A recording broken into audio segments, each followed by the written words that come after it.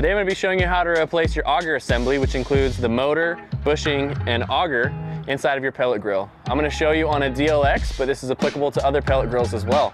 Make sure that before we get started that your pellet grill is unplugged and has had time to cool down. Let's get into it. To start this process, we need to undo the 4 screws on the bottom of the hopper to remove the plate so that we can disconnect the controller and also undo the ground wire.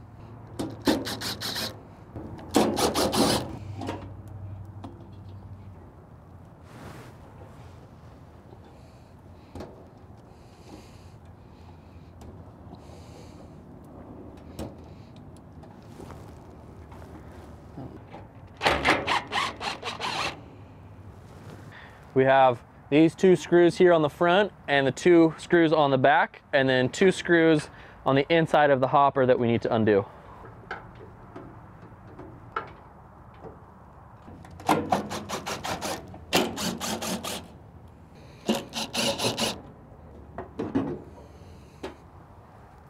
To remove this entire assembly all in one piece, you just have to undo the screw by going up through it. Pro tip for you is if you have a magnet tip screwdriver or a long magnet, that'll make this step easier for you. So once you undo the screw from the bushing, you can now take the entire auger assembly out. To get the auger motor off of the auger assembly, we just need to undo the shear pin right here.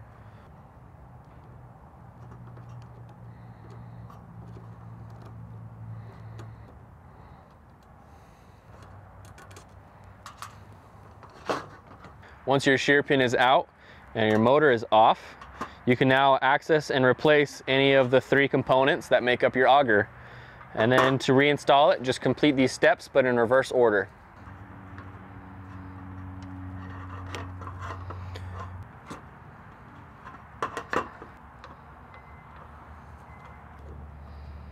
When you're putting your auger back in, you want to make sure that your bushing hole is pointed down and that the fan is on the right side of the motor.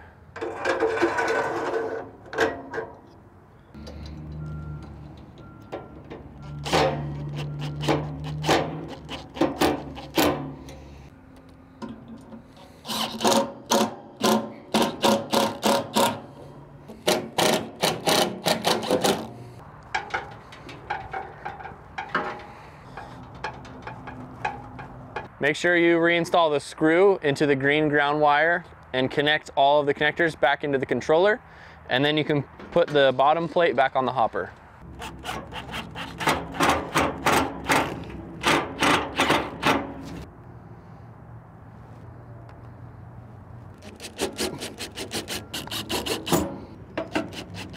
I hope this video was helpful in replacing your auger assembly.